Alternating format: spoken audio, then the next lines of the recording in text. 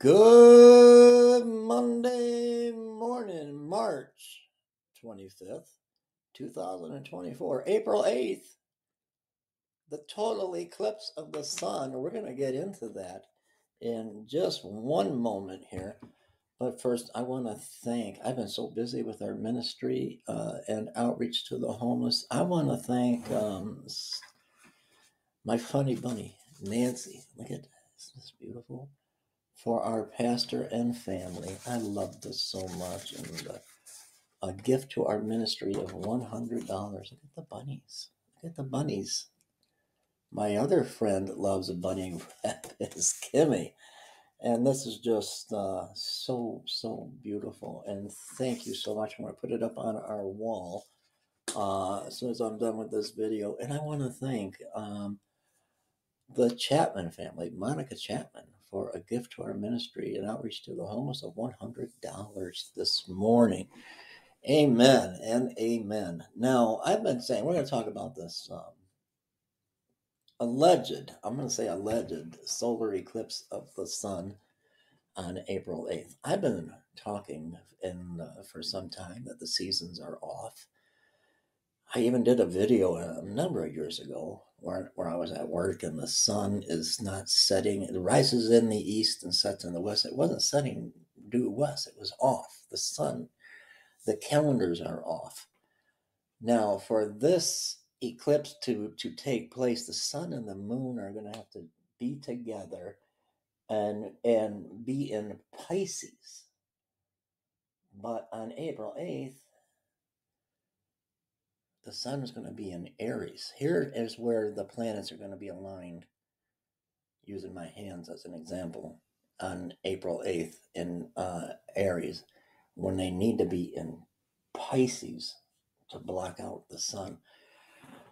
I've been saying for some time on this channel that the seasons are off, talking about, and if you're my age or the same age or around my age and remember the 50s. I don't remember the 50s. I remember the 60s and the 70s, but we didn't have chemtrails in the sky. We were laying as a kid, laying on your back, looking up at the sky. I used to look up and look at the clouds and try to find different shapes in the clouds or different animals. And knowing my mom was up in heaven, we never seen anything like chemtrails. Never seen anything like the chemtrails that are in the sky, that are children that lay in the grass and look up at the sky. They can't even see the cloud. They're seeing crisscrosses of chemtrails. And I always said the seasons are off.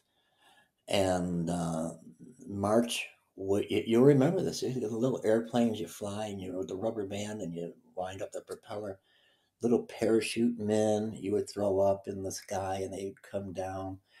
And it was kite flying season.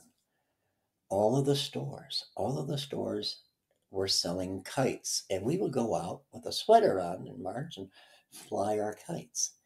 April, Easter, everyone went out in the Easter parade. That's where they're all dressed up. It might be rainy sometime on Easter, but you would usually be out in the sunshine, spring in the air. The flowers are starting to bloom in April, and you would go out in what's called the Easter parade in your Sunday best for Easter.